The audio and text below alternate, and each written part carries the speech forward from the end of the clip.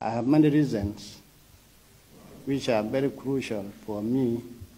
That is why I left SPLA-IO. A statement of declaration.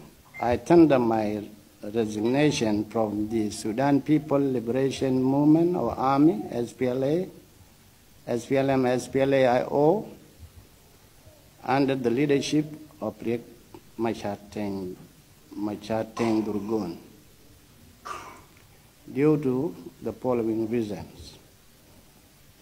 The SPLM, SPLA-IO is turned into family enterprise by Dr. Riek Machar and his wife, and the recent ministerial appointment of Riek family members to the revitalized government of national unity at Gono is a case in point.